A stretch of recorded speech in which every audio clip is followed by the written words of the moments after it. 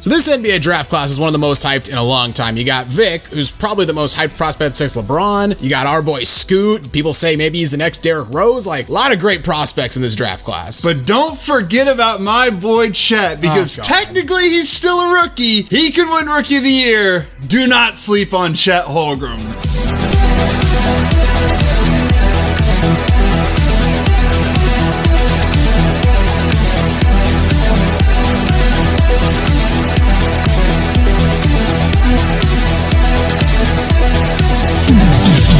Before we start talking about who's going to win Rookie of the Year, if you haven't already, make sure you leave this video a like, give us a subscribe, and hit that notification bell so you never miss out on one of our videos.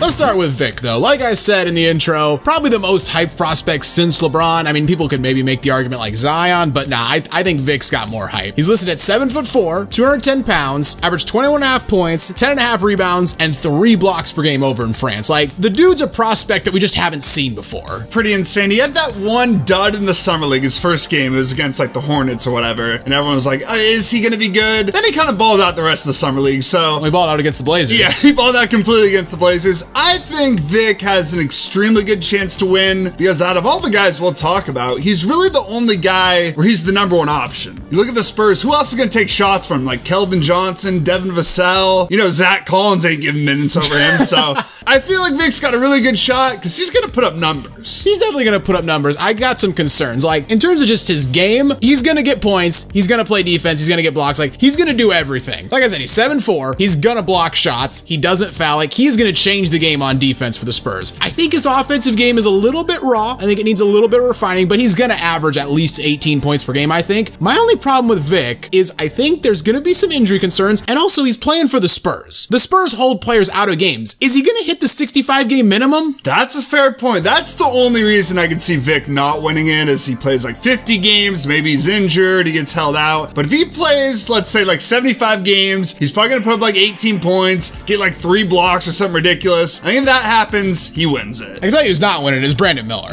Yeah, probably not. Now, I don't want to hate on Brandon Miller too much. I don't know. I've just never bought him as a great prospect. He did lead Alabama to the top overall seed in the NCAA tournament, and then he had a god-awful NCAA tournament, and I think that just turned me off from him as a prospect. Yeah, that's fair, and he was shaky in the Summer League. He had some games where he was all right. He had some games where he was just straight up shit. His pre-draft was weird, too. Like the fact that he was trash-talking Michael Jordan. He said Paul George was his GOAT. That was weird. It was. It was. I mean, here's his upside. He's a good shooter. LaMelo Ball is going to set him up with a ton of good shots. Maybe he can, like, average 18 points if he's lucky. Like, he surprised some people. That's the only way I could see him winning it. Hornets are probably going to be trash. He's probably going to be average at best. So, yeah, he doesn't have a great shot. Yeah, my problem is, like, he's going to be the 3rd guy at best on the Hornets because he's behind LaMelo, and after 20 games, the Hornets are getting back Miles Bridges. And I mean, Brandon Miller, is he even going to start over Gordon Hayward right away? Like, I think he'll be starting by the end of the year, but at the beginning of the year, I think Gordo was probably still going to be the starter. I think they should start him, but yeah, who knows? I don't know if he'll get enough touches, but LaMelo could set him up. We'll see. It just seems to me in the NBA, he's just going to be a guy. He's going to be good, not great, you know, maybe career 15 points per game. I don't know. I'm just not blown away by him as a prospect. Why the hell did they take him second?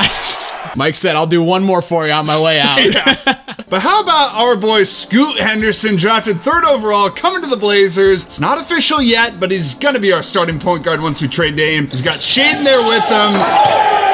Pretty solid in the short stint we saw in Summer League. Obviously, he's been in the G League, so he's had experience playing the pros. He's got a really decent shot, in my opinion. Winning it. I think so. I think he's winning it because I think Dame's going to get traded, and I think it's kind of going to be like Vic. He's going to be the attraction for the Blazers. Like, yes, we still have Shaden, we still have Ant, we still have Jeremy, but people are going to be buying tickets to go see Scoot Henderson. He's going to be the guy as long as Dame gets traded. Like, if for some reason Dame doesn't get traded and Scoot has to come off the bench, then I think he's in trouble. But I think if Dame gets traded, he's winning Rookie. I mean, he came out and said it. Obviously, he win Rookie of the Year, and I will win Rookie of the Year. Do you not believe him? I believe him, but the thing is, I think Anthony Simon's the #1 option, clearly. Jeremy might be the #2 option. Yeah, then you have Jeremy, who's probably the #2 option. Then you have Shaden, who could be the 3rd option. Maybe it's Scoot. Like, you still got a bit too many score first dudes who have been in the league that he'll put up points, but I think he's only going to get like 16 points a game, maybe 6 assists. And with how bad we're going to be, is that good enough to win Rookie of the Year. Well, and he's got some highlight dunks when he's yamming it on people. He will. He'll have some dunks. He'll have some highlights. He'll be an exciting player to watch. And like, I think that's gonna help him because people around the NBA are gonna know who he is. Now here's the person people aren't talking about enough, Chet Holmgren. He's been looking good in Summer League. He's on the Team USA Select team. I think Chet could be the most impactful player out of this group. I think he'll be the one that's actually playing the playoffs on a competing team. The only problem with him is he's not gonna be the number 1 option. He might not be the number 2 option. So I don't know if he'll put up the numbers, but impact, his defense, Chet's gonna ball out this year. Chet is gonna ball out, and I'm excited to see what he finally does. I've had to listen to you nonstop talk him up for about 2 years straight. So I'm excited to finally see him play in the NBA. But I think it's the same problem as like Brandon Miller. Like Shea is the guy in Oklahoma City, and Shea is probably gonna have another season where he averages 30 points per game. Jalen Williams is only gonna get better. Josh Giddey's only gonna get better. I think Chet, he's gonna come in and he's gonna be a really, really good role player. Like, you know, 15 points per game, 3 blocks a game, 7-8 boards, but is that enough to win Rookie of the Year? Yeah, I don't think so. I honestly would have to agree. The only thing Chet has is, let's say he's able to push like 15 points a game, 8 boards, and like 2 blocks, and they're like the 3rd seed or something, then he could win. But yeah, I think he just won't put up the numbers that Vic and Scoot do. And finally, let's talk about the Thompson twins. Amen and Asar, identical twin brothers, both 6'7", right around 210 pounds, play very, very similar. In fact, if you look at their stats, they're almost identical. Basically, Asar averaged 1 more rebound and shot a little bit worse from the field. Here's the problem with them. Kind of like some of the other guys, they have other people on their team that play their position. With Asar, you have Cade, you have Jaden Ivey, he's probably not even going to start. And then Amen, you got Van Vliet, you got Dylan Brooks, you got some guards there, Jalen Green, so they'll be good. I like both of them a lot, but again, they're not going to put up the numbers, I don't think. Yeah, I think Asar's got a way better chance, though, going to Detroit, because, like you said, he's got Cade, basically, to compete with, and Jaden Ivey. Amen, though, how much playing time is he really going to get on the Rockets? Because they're already pretty set at guard, and from what I know, Amen is more of like a point guard compared to Asar being like a wing. And the Rockets just brought in Fred VanVleet. They just brought in Dylan Brooks. They already have Kevin Porter Jr. They already have Jalen Green. Like, where are the minutes for Amen on the Rockets? Another problem with the Rockets, they don't have the incentive to just kind of still be shit because they want to be good. Yeah, they want to be good because they don't have their picks, so they're probably not going to just like play a ton of young players. I mean, that's the reason they brought in VanVleet, so I completely agree. Asar, dark horse candidate. So gun to your head, who you picking? I'm taking Vic. I have to say Vic. Okay. He'll put up the numbers. He's the number 1 option. And I don't think the Spurs will be good, but I think they'll be okay.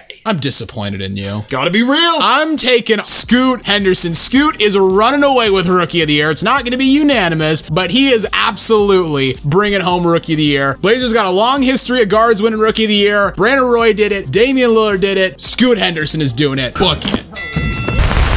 That's the video, guys. Why do you think Scoot Henderson's going to win Rookie of the Year? I'd love to hear what you have to say in the comments down below. If you enjoyed the video, consider leaving it a like, as it really does help us out. And while you're here, why not check out some of our other videos as well? And don't forget to subscribe to Synthetic Sports.